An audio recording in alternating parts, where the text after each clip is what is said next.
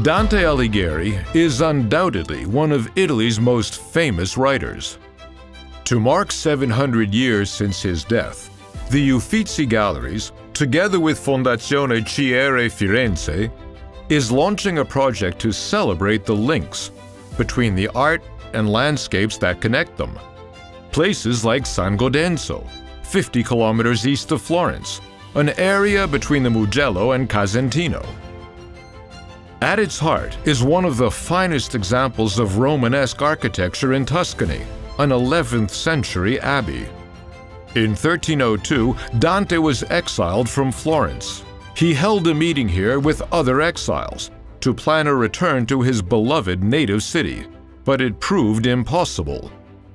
È molto suggestivo immaginare che Dante è stato in questo luogo, immaginare il silenzio perché l'abbazia si trovava in mezzo al bosco, immaginare questi uomini riuniti nel coro della chiesa a parlare, a discutere, a litigare perché sicuramente non sarà stato facile trovare una decisione unanime.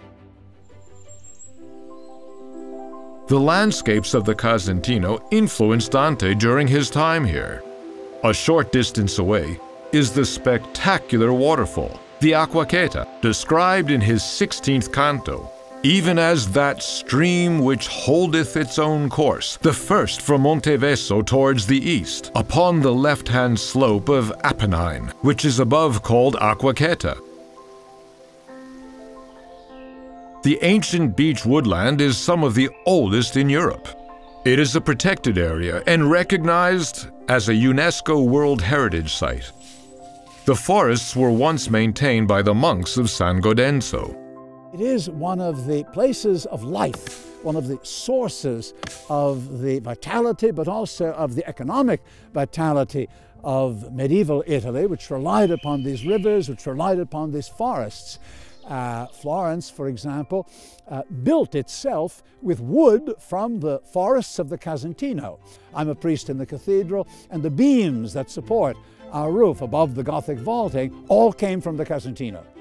Il Castagno d'Andrea is the birthplace of the Renaissance painter Andrea di Bartolo di Bargella, known as Andrea del Castagno, famed for his portrait of Dante. The ancient chestnut trees have grown here for centuries and continue to be harvested for flour and food. From here, it's possible to explore Monte Falterona, the source of the river Arno, the Casentino, where humans and nature have interconnected for centuries, leaving a rich and beautiful landscape.